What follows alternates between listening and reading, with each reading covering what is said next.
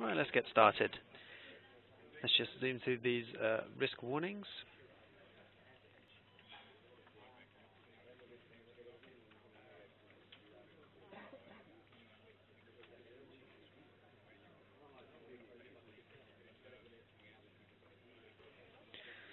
So certainly an interesting week last week, and probably going to be another one this week. Not sure how many of the participants here had trades in Swiss francs. Certainly volatile, not in any sense of the word a typical occurrence in currency markets. I've never seen a 40% move in a currency like that. That was absolutely unprecedented. We may as well start by just having a quick look at the I think we all probably know the fundamental situation behind it, namely that peg with the euro, and obviously the Swiss National Bank keeping that peg on to try and artificially devalue their currency. This is the range we currently find ourselves in after this absolute crash down from that 120 peg. But it's just difficult to properly look at a daily chart now. But if we do kind of scroll back, this has made it a bit difficult to see. But essentially, what had happened is that this is very difficult. Maybe if I, as you can see, we did actually have a range in the Euro Swiss with a kind of higher floor, which was close to sort of 122, about sort of 121.80 maybe, and we sort of fell through that. So from the height of the where the prices have been trading, moved from about this sort of range. You can see prices sort of dip below here, and then the kind of crisis period sort of entered. It wasn't really October, but I would say sort of November, and you can see prices really started hugging that peg. There was nothing even close to getting up to that former 121.80 to 122 type area that had been consistent trade for 4 odd years, buying in and around the 120 and pushing prices higher again. And you can see something kind of changed, and most people's understanding is that was the ECB, the European Central Bank, just getting closer and closer to quantitative easing, and that European Court of Justice ruling was the final thing that triggered the SNB to change their minds about the peg. They felt they wouldn't be able to sustain it, were there a big barrage of euro selling if there was a QE program, and that they lifted the peg and preempted it. But that this is hard to see here, but what we're looking at here is akin to a triangle pattern in a way, where you have a tall initial resistance, but every time you come off the floor, you just don't quite make it back up to where you formerly were, and that when you have that kind of triangle pattern, this is essentially it. This is the floor, and we just weren't, there just wasn't the power to get back up each time. And that's the dynamics behind this triangle pattern, is that eventually, typically, prices break down below that floor, because you can just see the buyers are trying to hold on, but the sellers are getting more and more aggressive until eventually it goes down. So tricky trade now. Like I said, we've got this range that we're working on at the moment, but it'd be a brave soul probably to be buying euros against the Swiss franc prior to the meeting, the European Central Bank meeting this week. That obviously is the big event risk that we have this week. Event risk, event potential. And the big one to be looking at obviously is the euro, and we dropped as low as 115, which is multi-year lows as we look back. Really a monthly chart's needed. We can see we had this kind of rising trend line that I'd mentioned the prior week. That gave way, And so really what we're looking at is this floor from 2005, which we have moved below. But if we can if we can hold the month above there, there is some chance of the euro recovering. But again, it's a similar looking pattern on a longer time scale where there's no trend line that particularly works here, but it's it's that general theme of here's a sort of floor that's been giving way. Here's a sort of declining resistance where each time we've got down there, it's just not quite been able to do this, do as much. So if this does give way, to me this is pretty big, and we could even be seeing something along the lines of, this is sort of crude objective way of finding an objective from a pattern, but it could be something along the lines of this. So obviously the first big barrier is parity, which people were calling for in the European debt crisis, but never happened, because Mario Draghi stepped in there and saved the currency, saying he'd do all that it takes. Now he's doing all that he can, all that it takes to devalue the currency. So things have changed. Parity looks increasingly likely, but should this pattern play out, we could be looking right back down to these values seen in 2002, and even down below that. So that's just a little indication of the gravity of what's going on here. So in terms of this meeting, there are high expectations going into this. That can be seen by A, Euro at 115, but also B, Germany 30 at record all-time highs has hit 10,300 as of last week, as of Friday, with this huge breakout here, break of this triangle pattern. I have a similar objective that I've set up here, better seen on the daily chart, where this was the kind of triangle. So I've discounted this spike at the bottom, used this low here, that connects nicely with these two lows, used the height of the pattern, projected from the breakout area. That would 100%, so that whole height there from this breakout would put us at 10,800. So this breakout's already started to happen. We're already at new all-time highs. Now, of course, we could see some pullbacks before getting there, but it seems like the race is on now. So even if we get a bit of a disappointment at the meeting on Thursday, maybe no QE is announced, or this sort of German resistance means that the program's not as big as some would hope. We could get a bit of a pullback in the Germany 30, but the race is on now. Especially if they do announce just something, then that would indicate that probably even if the eurozone does sort of keep declining and we dip further into deflation, then they'd have the scope to expand the program, and so that would be what's needed to get us up to that kind of objective. Equally, a failure of that objective, if we do roll over and break below these kinds of lows, that's a big bearish sign. If you have a pattern fails to meet its objective, rolls over, that's a good indication that we could be the beginning of a much larger decline in stock markets. So interesting either way. The other, obviously, euro-wise, the other thing that we've got going on at the weekend is the Greek elections. It's politics, and all we can really go on is the polls, which imply that Syriza, the anti-austerity party, is topping them. Samaras' party, the Prime Minister, is sort of catching up a bit, and so there could be some element of the sort of Scottish referendum effect, where people vote one way in the polls, but then when it actually comes down to it, do something a bit more conservative.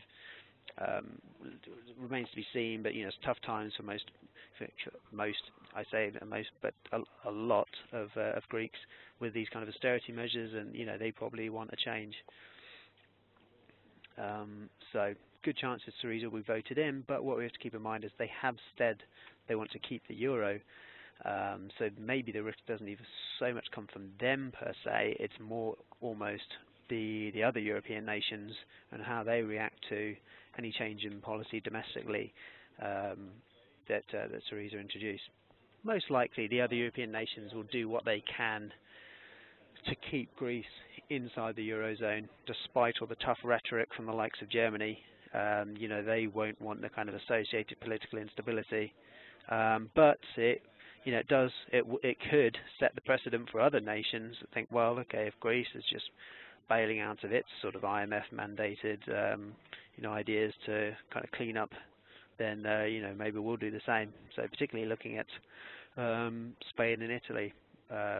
Spain's done a lot more than Italy, but a lot of people inside those countries hurting from those measures, and so they could easily follow suit from Greece and decide to vote in someone a bit more a bit more friendly to their sort of short-term means.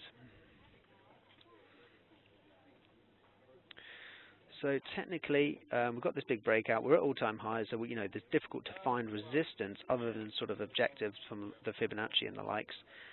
Support's a bit easier. We've got support immediately from this former all-time high. That would be worth looking at. Basically, this sort of 10-100, 10.095 level. Below there, this next peak, which is kind of the big area that kind of broke through with these kind of odd-looking candlesticks and this big reversal that we sort of plunged down. After that SMB debacle, and it managed to pull higher and then rallied on Friday. So that would be another area should we get through the 10-100. But given this breakout and the general scope of things, I wouldn't expect prices to get down to this kind of low that we saw 300 points down on Thursday. But that should we do that, that again would be another area of support coinciding with this trend line again.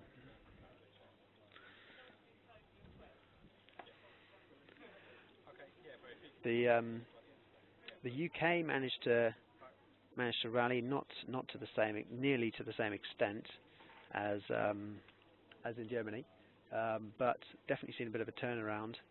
Got a bit of kind of on this daily chart, we've got a bit of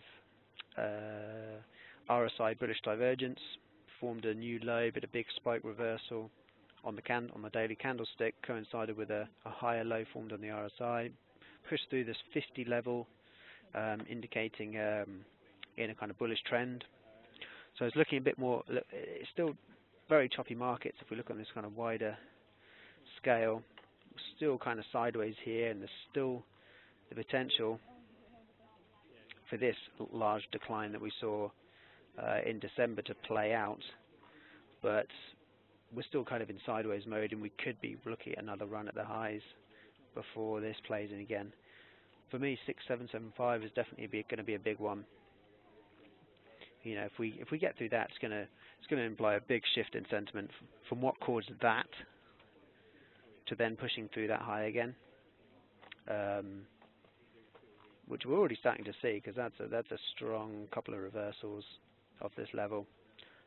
So you don't typically want to fight against kind of long wicks like that. Two of them together implies that there's a lot of buyers coming in around this 6 or 300 to 400 type area, and so 6775 it certainly looks like it could be challenged at this point.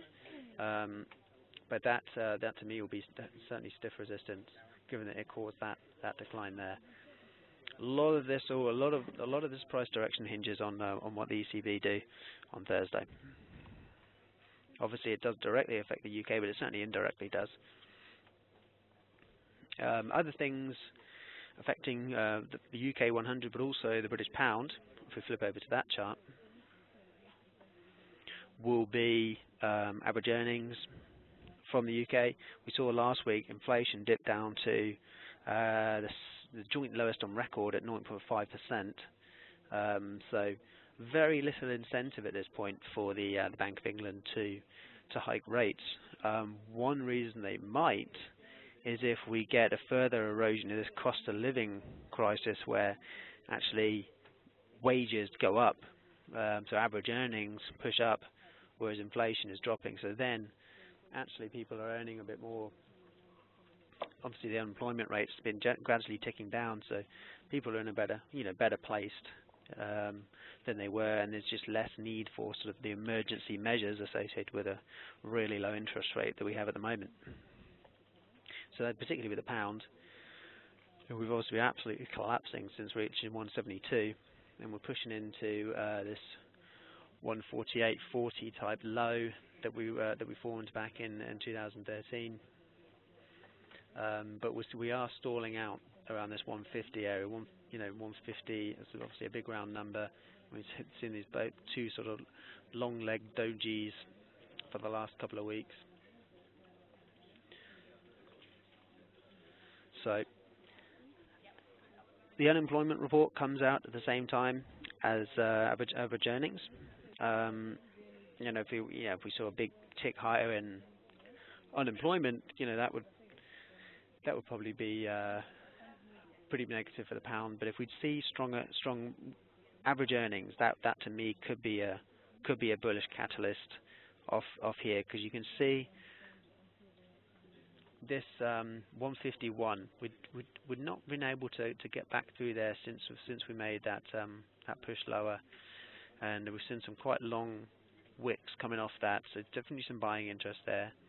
So then, if we can actually make it to through that 152.70, which we can see a bit better on the.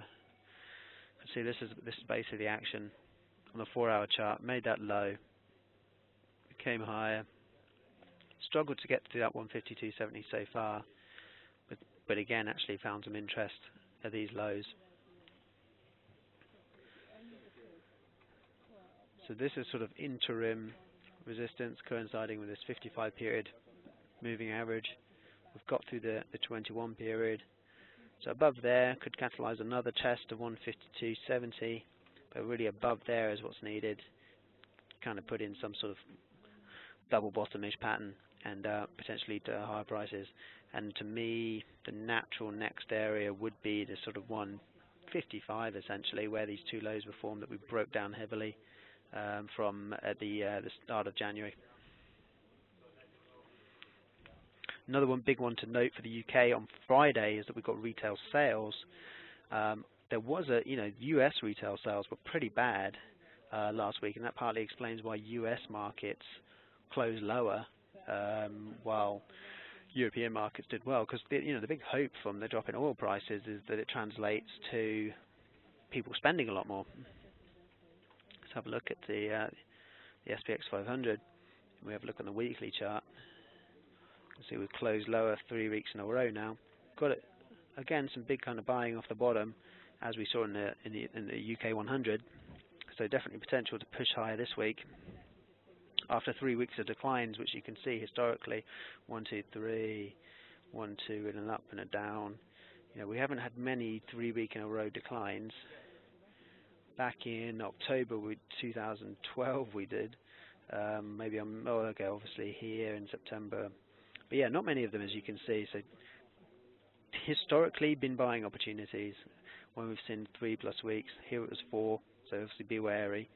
But edging towards a buying opportunity when you see this many weeks declines. But yeah, US retail sales were bad, and so it would be interesting to see if that's a kind of an international effect where those lower oil prices have really just not quite translated across into into people going into the shops and actually spending that money.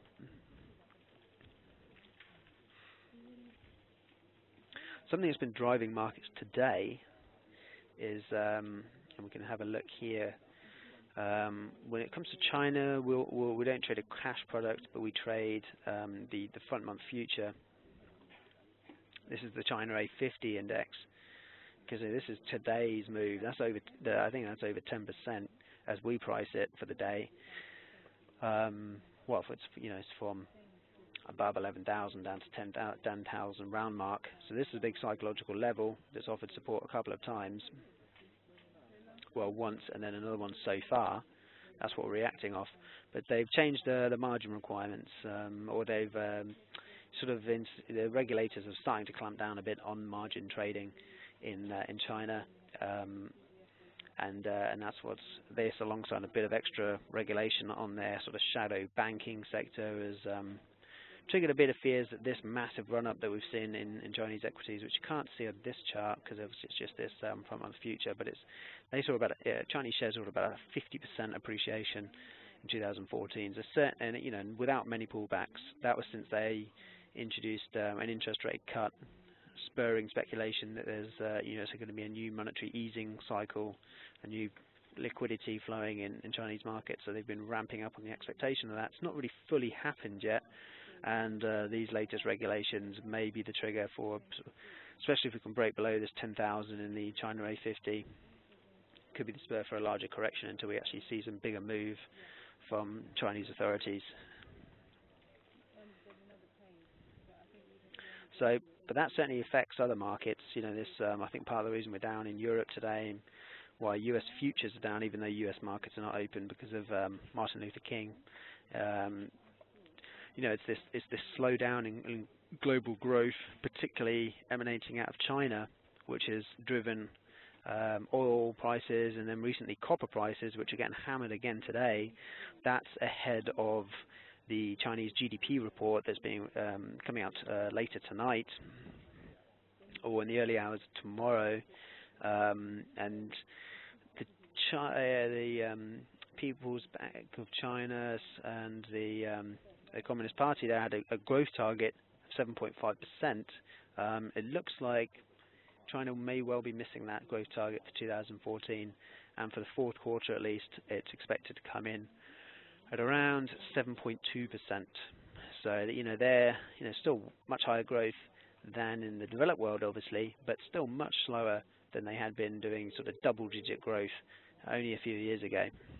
So a big slowdown taking place in China, and that slowdown demand which is half of what's explaining the the drop-off in commodities. And if we have a look at this copper chart, I actually do have it here. This is a longer-term picture in copper. It's a weekly chart. I did note before the end of last week that if we got a close back above this 61.8% level, that could be a good thing, because you see we bounced off this high from back in June 2009. That works pretty well as support, and we did close above that 61.8 level. So maybe that's as much of a correction as we're going to get for now, and that could be the trigger for some higher prices. Now that the copper prices have sort of got in the press and things, you can see that maybe we're a bit overdone, and it has perfectly coincided with this sort of 19 level in the RSI. So if we get a higher, if we can return higher this week, that would be extra confirmation. And then if we could actually push past this, June 2010 low at the 270 mark, that would be big. And then that could be at least a push back to the 300 level. Whether we can get through there, possibly not. That may be another area for selling to come in. But this is the first sign, this kind of long wick that we saw last week, where we pull back over half the losses of the week. We're down a bit again today, so that doesn't really bode well.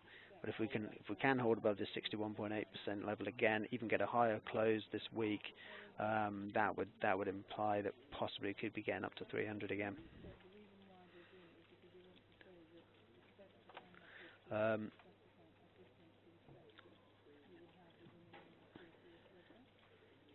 And obviously, just use the shorter term charts for any kind of candle or indicator triggers.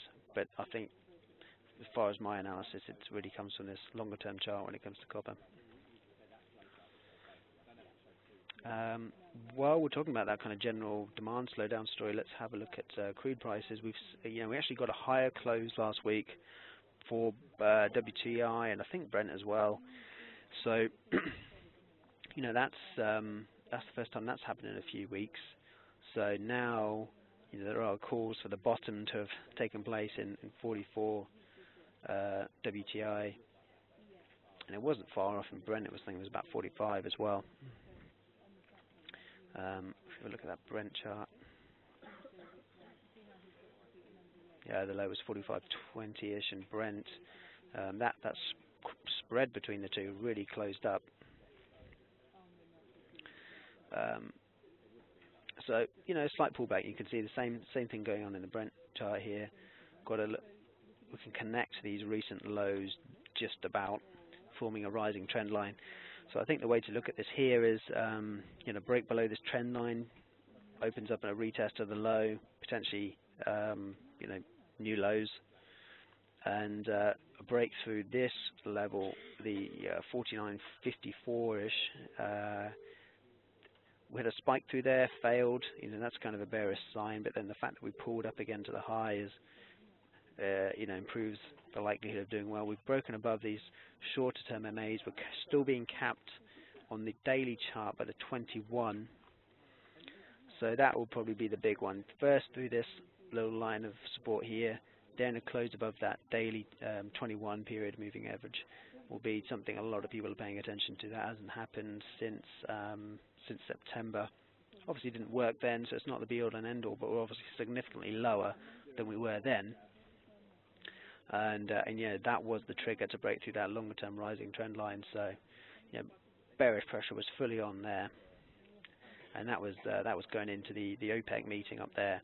Obviously that's all pretty much priced in at this point, and we are starting to see some evidence that the number of rigs, oil rigs in the US is declining, as you know, it just doesn't make business sense anymore to be extracting a certain value per having costs which need a certain value in crude per barrel, which are higher than the current levels. So and that's part of why we got this move higher in oil last week, was the International Energy Agency report, which suggested that supply from non-OPEC members like the US could start to decline in 2015-2016.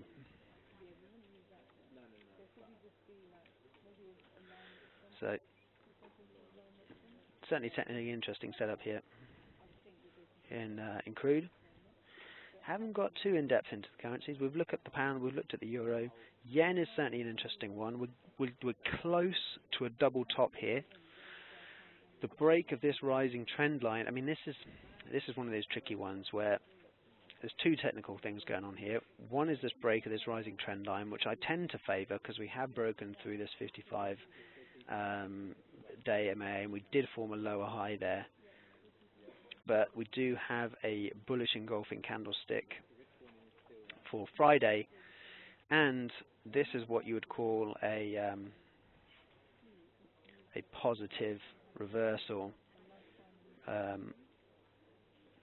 the RSI, a positive RSI reversal, where basically RSI's made a new lower low, but the price has held and made a higher low. So basically, price has held strong in the face of bearish momentum, sort of shows strength in the market. So it's really, are we looking at this price trend line break to trigger lower prices, or are we looking at this strong price in the face of lower momentum to push up to higher prices? We're basically in a range right now with this sort of 115 to 116 as the base.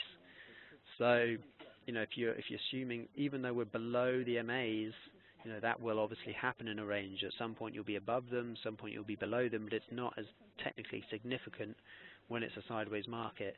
The MAs just hover in the middle. So probably we're going to push up to the top of the range again, and then if this broken RSI line has any merit, then we're going to roll over again before we get up to 120. But we'll have to see. We'll need some shorter term confirmation from the likes of the 4-hour chart to trigger our trades. And if you're looking at a kind of bigger move up into the range or down below the range, then you might have a few false starts before you get there. But that's the nature of the beast.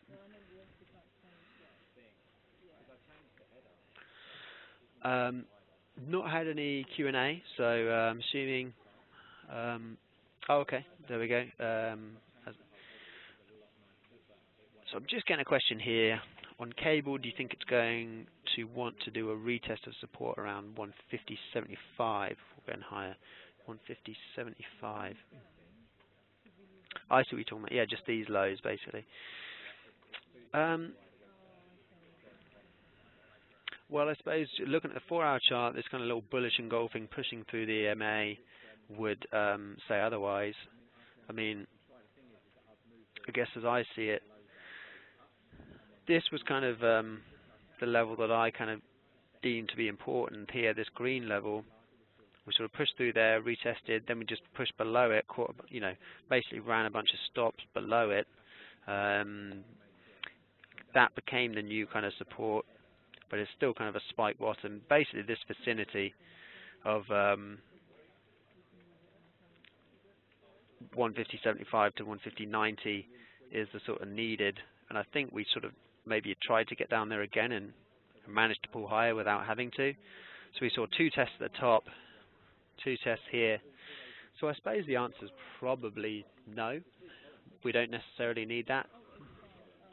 But keep in mind it's a range and that's the support, so it's not a trend where that's the previous low and you expect a rebound.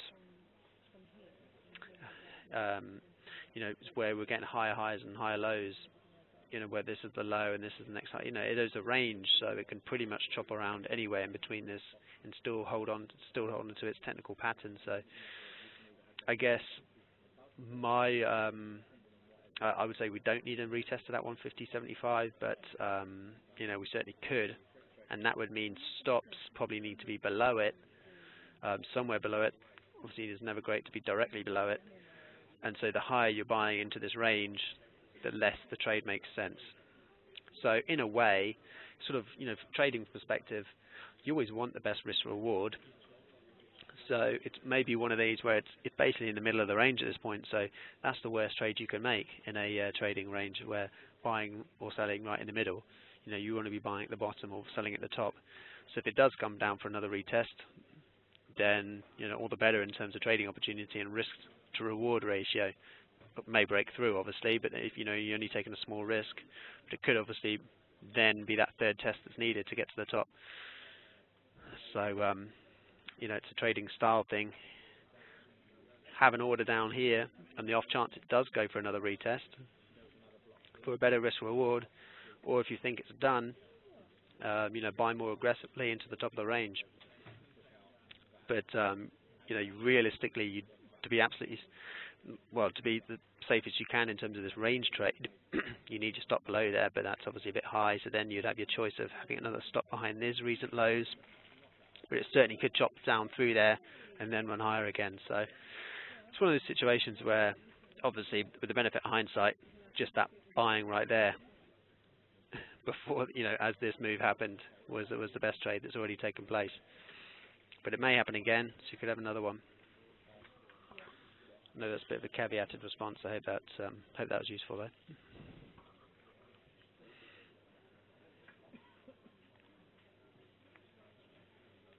So that's about the end of the webinar at this point. We run a little bit over, but I hope it was useful. Definitely big with the ECB. Really in terms of European trading, that's what we're going to be building up to all week. Is that ECB announcement on Thursday, and you're going to see lots of speculation.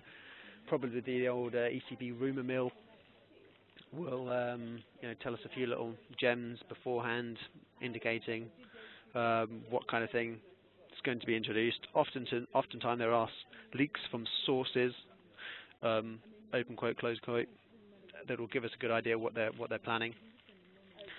I'm assuming a program that kind of kicks off QE in a small degree, and sort of hints that it's going to be expanded should it need to be. Something that hopefully won't upset the Germans too much, but will satisfy markets that some sort of asset buying is taking place, which I think will probably be quite well received. But should nothing be announced, I think it will take a lot of talking from Mario Draghi to satisfy markets should absolutely no program be introduced. So that could be the catalyst for lower prices and a retest of those levels we were chatting about in the Germany 30. Right, thanks all. Jasper, Lawler, signing off.